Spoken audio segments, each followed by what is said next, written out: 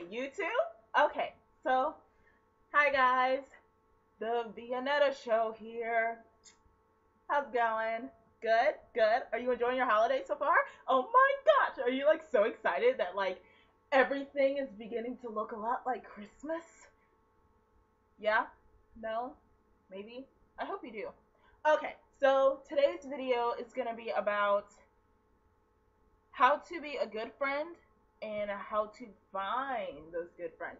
Okay, so or like tips and tricks on how to watch out for them and how to treat one of your best friends that you want to treat better but you just don't know how. So here's a couple of tips and tricks and quotes and what do you call it, techniques. I don't even know, guys. Like, oh my god, I don't even know. So do you see my tortoise in the background? Do you see him? Like, he's so small and he's so cute. Like, look at this. Oh, say hi, Figaro. Say hello. Hello, YouTube. Oh, he's so cute. He's my little button boo. Yes, he is. Okay. He's trying so hard right now to find a really dark place so he can go back to sleep, even though he's been sleeping for like the past 5 days, guys. 5 days. You would think at some point he's ready to get up and walk around and do something, but the only time he gets up and walk around is to eat and to find another dark place to sleep. Yeah, when people say that your pets are a lot like you, they do not lie. It literally takes them one glance at you and they have your whole personality. All he does is eat, sleep, and go to the bathroom. And believe me, if I wasn't in high school and I was a grown adult and my bills were being paid for me, that's all I would do is eat, sleep, and go to the bathroom. So, oh, he's actually digging. Anyway, on a more serious note, look at that book. Okay, so like this is my tortoise book when I got Pick, and yes, guys, his name is Pickerel. Okay, you have an issue with that? I don't care. Deal with it. Anyway, so this is the book I got with him. Getting off topic, I know. So he looks just like him. It's so cute. Ah. Okay, so going back to how to be a good friend and how to find those good friends and tips and tricks and techniques and qualities and special needs. Is that even one? I don't even know, guys. Like, is that even really one? I don't know. But if you guys are wondering about the lighting and why it is looking so majestically weird in here, like why isn't it bright like always, or if I'm usually doing a video that's not in bright light, why isn't it dark? Or yeah, you want to know why? Because my room is decorated for Christmas. Yeah, my room is completely decorated, like all types of holiday fancy smanshies, um, junk. Yeah, I got so many decorations. Look, you can see pictures and bows are hanging up on the wall, and I have mistletoes everywhere, although I will not be kissing a guy anytime soon. I even have lights on my bed. So, yeah. Anyway, getting to the topic.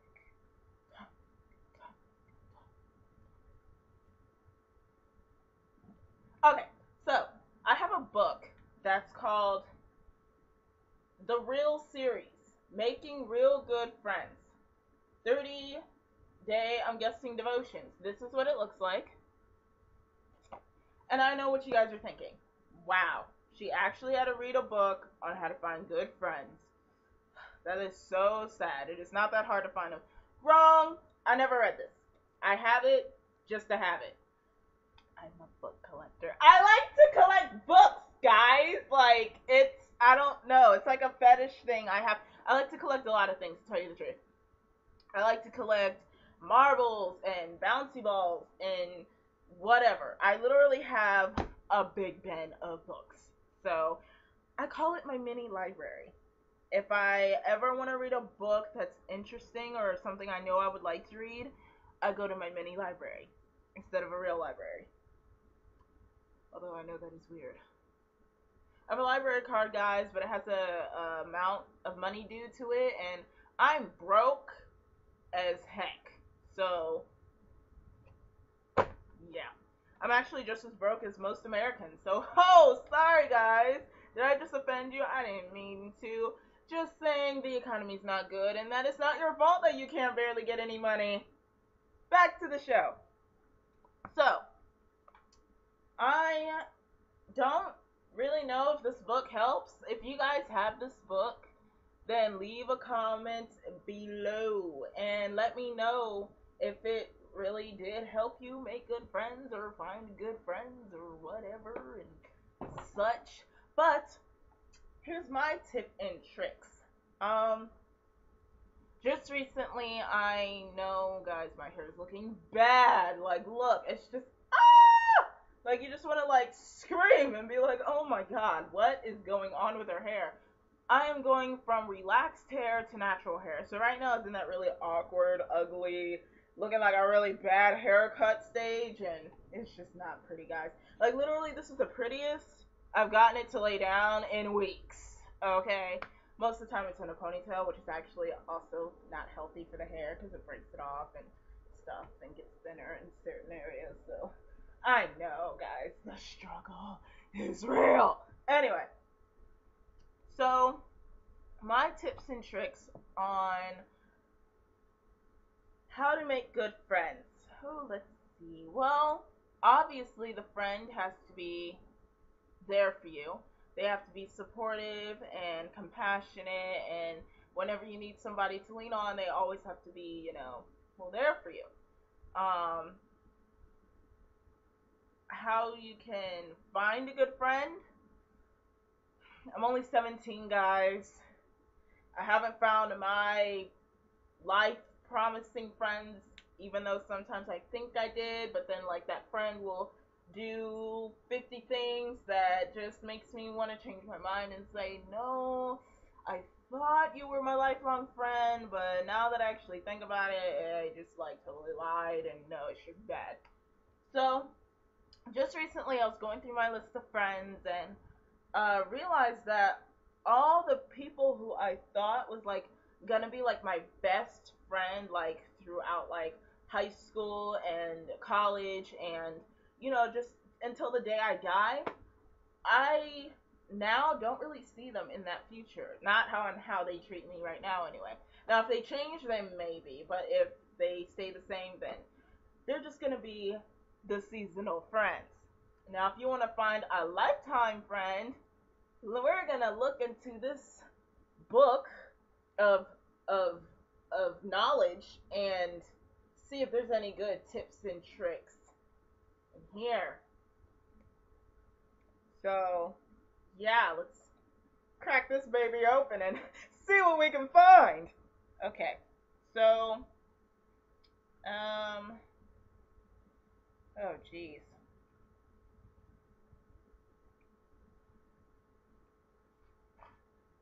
pleasing God first. Although that is very important because God is the only one that can provide the right people for you in your life. So you of course have to, please Him first. Once you can please Him, the right people will just fall into your life like a masterful, wonderful, majestical, fantastical. Is that even a word, guys? Fantastical. I don't even know. But like, He'll just make sure the right people come along for you. So I know I have like 5 people that can literally like I can see them being there for me until the day I die. Even like beyond then, they will still visit me at my grave because I just meant that much to them, which is so sweet. But of course, you want more than just 5 friends because it's like 5 friends. I mean, that's not bad. It's a whole hand, guys. It's a whole hand.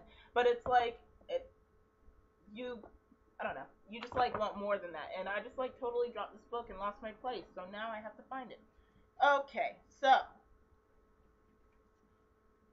choosing friends carefully. Chapter chapter 2. Yeah, let's see. Well, some friendships help us honor God. These friendships should be nurtured. I can't read, guys. Hello. My mom's just like creeping in the background, and this is going on YouTube. So. Oh my god! Sorry about that, guys. Anyway, other friendship place us in situations where we are tempted to dishonor God by disobeying His commandments. Friendships that dishonor God have the potential to do us great harm. This is very true. For example, let's say, not to offend the people out there who have friends like this, but let's say that because the webcam mic is just not a good quality sound, you have to like talk loud for them to hear you. Yeah. Still going on YouTube, so. Anyway, guys. Sorry about that, guys. Anyway, what was that? Oh yeah, not to, kind of like, oh, I forgot what I was saying. Picked out of his little corner here. What was I saying? I'm like out of train of thought. I'm so sorry, guys. Oh yeah, not to like offense the people out there who have friends like this, but like this is the best example I can think of. And if you have friends like this, then maybe you should kind of consider getting new friends because these people are just not good for you. So, and you deserve better. So, okay. My mom just like keeps coming into the footage. Okay, guys, sorry. Anyway, so the people I was talking about, like the ones that will have you dishonoring God, as the book says, or like, just having you kind of, even if you're not a Christian or not a God believer, then even people who are like, non-religious, I guess you would call it. Like me personally, guys, I'm a Christian, so I believe in God and Jesus and the Holy Spirit and all three, guys. There is three, but yet they're all one. It's kind of quite interesting. But just to kind of clarify this up, the bad friends is like people who smoke or like, and I'm not talking about like regular cigarettes, although you shouldn't do those because they're bad for your body, obviously. But I'm talking about like smoking drugs, like something that can get you arrested, or something that's illegal, or something that's just really not good for your body that can actually cause you to get cancer or disease or even die later. So like that, and then like drinking to get drunk, and then acting like a fool, or even drinking or driving. If your friend comes up to you and says, "Hey, you're drunk. Why don't you drive?" You need to be like, "Ha, you're not funny." And I could see that you don't care if I was to kill myself and kill you in the process. So let me go find another buddy. Like, yeah, because drinking and driving is totally cool, guys. Like, yeah. Don't do it, guys. It's just not cool. Like, you're asking for the people around you and for yourself to get injured. Like, that's just... Who came up with drinking and driving? Like, who comes up with this stuff? Anyway. Because we tend to become like our friends, which is true, we must choose our friends carefully. Because our friends influence us in ways that are both subtle and powerful. We must ensure that our friends are pleasing to God. Okay, when they say that we tend to want to be like our friends, you may not notice it at first, but I guarantee you after you get finished watching this video, you're gonna say, wow, I never really noticed that. And if you haven't noticed it, you're gonna start noticing. So start noticing. Anyway, when they say we want to be like our friends, That means we want the stuff that they have. We want to do what they do. We want to be like that person. I know there's a lot of people that are saying, oh, just be yourself, and it's true. Just be yourself, but don't be the self that you think is gonna kind of get people's approval. Like, you don't need a person's approval. I am beyond different than from my friends, which is probably why I'm not as popular as most people would say, but then again, I am popular. So it's like, I don't know why I did finger signs around the second popular. What is this, guys? Like, it's like finger work, and it's like, anyway. So, I mean, like, people at my church, I know like half of my church, and my friends tell me I'm popular. My family tells me I'm popular. I don't see it, but apparently I'm popular. But I'm me being me. I'm not like, I don't go and try to do what other people do. Like, I don't go and be crazy and be wild and just, to me, guys, that's childish. Not to offend the people that are out there that are like that. If you think it's fun, then you do it. Just be safe with it. Me, I'm more of a person to be safe than sorry. So, the basics, what you need to know. Your friends will be a major influence on your life, so choose your friends carefully. Wow. And then it gives like a whole bunch of Bible verses. Like, a friend loves you all the time, and brothers help in the time of trouble. See? That's actually a really good Bible verse. It's from Proverbs 17:17, NCV. I don't know what the NCV stands for. Going on to the next verse. As iron sharpens iron, a friend sharpens a friend. Proverbs 27:17. What's up with the 17 number? I mean, I thank God it's just like, I know 7 is my favorite number, but I'm gonna add it in 17 this time. We'll see just how lucky it is. Yeah. Okay. And that version is NLT. Still don't know what that version is, guys. Sorry about that. I have ESV and I have, ooh, I can't even remember. NIV. How do you forget that? Like, really, B? You've had NIV majority of your life and you just got the ESV like 3 years ago. Come on, B. If a fellow believer hurts you, go and tell him. Work it out between the two of you. If he listens, he's, oh, I cannot read today, guys. I'm sorry. If he listens, you've made a friend. Matthew 18:15 MSG. Jeez. Okay. So,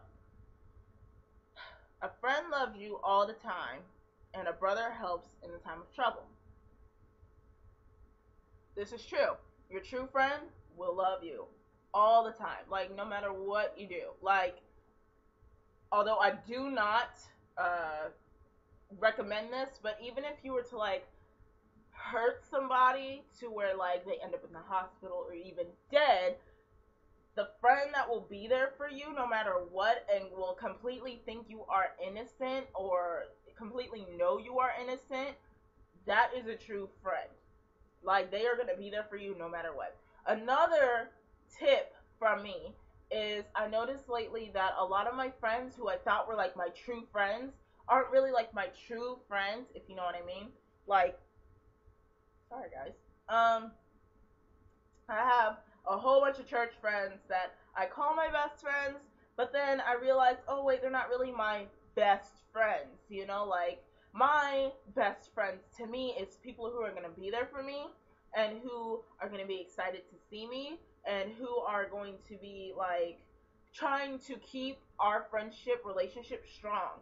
Like, I'm not the only one who's working on the relationship. They are also like, hey, it's Monday, or hey, it's Thursday, or hey, it's Saturday, or, let me call Vivi and see what she wants to do and see if she wants to hang out and stuff. So those are, if you have people who call you up and it's like, hey, what do you want to do this weekend? I want to hang out with you. Those are your true friends.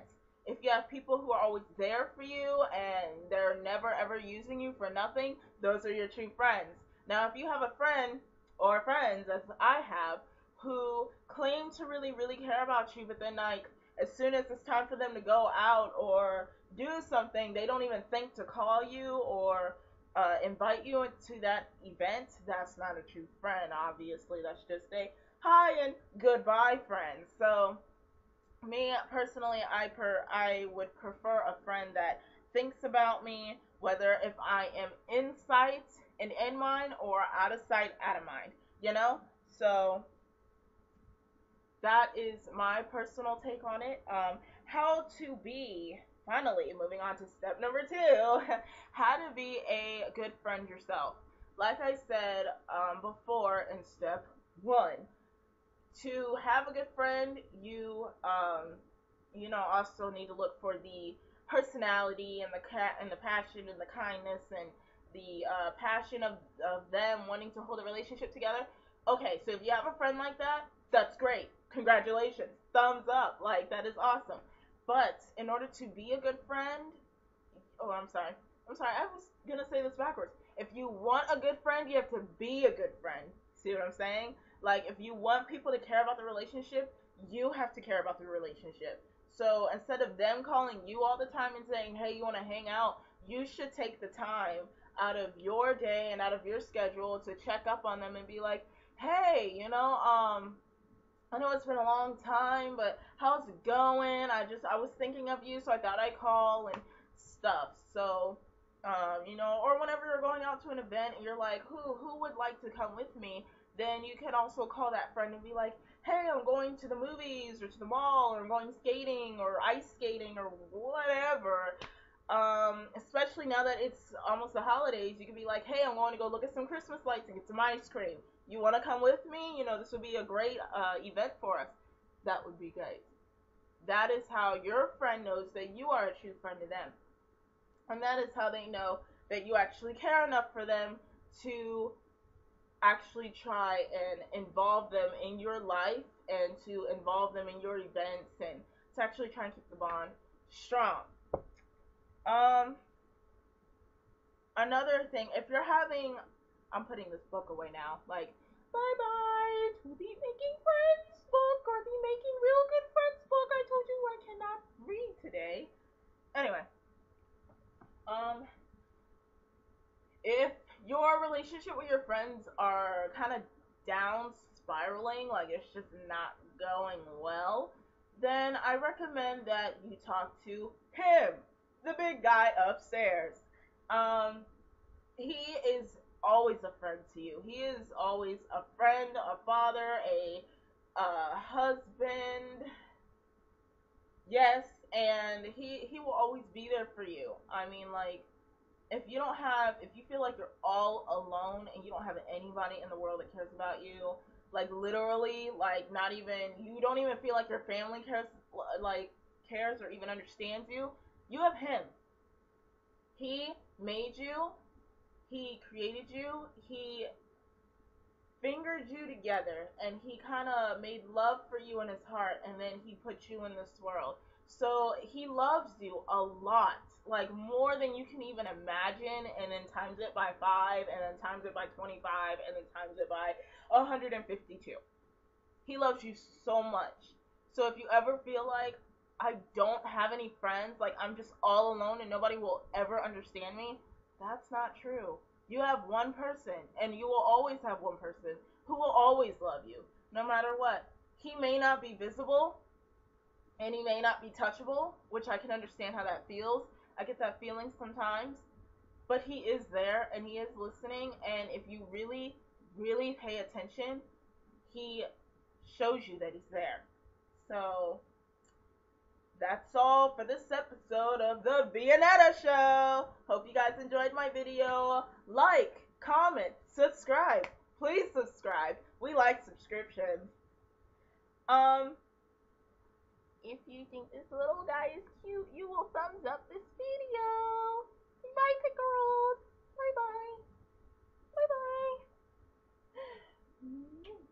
bye. Mommy, or me, I have cookies waiting for me. So, bye guys. Hope you guys have a wonderful, wonderful, fantabulous, a very Merry Christmas. And if you guys decorated your room like how I did, or even different, it doesn't matter. If you guys decorated for the holidays, leave me a video response or a comment or like this video. Even if you did do it, you just don't want to do neither, you just want to do something simple, then like the video. We like likes too. Actually, no, we love likes. So, thank you so much, guys, for watching and for tuning in and for staying throughout the whole video. Oh, I almost hurt myself. I'm always hurting myself. Me and my clumsy self. But yeah, hope you guys have a wonderful holiday. Let me know what you guys are getting for Christmas, or what you're excited to get, or what you don't know you're gonna get but you're hoping you're gonna get. And let me know how your holiday goes. Bye, guys.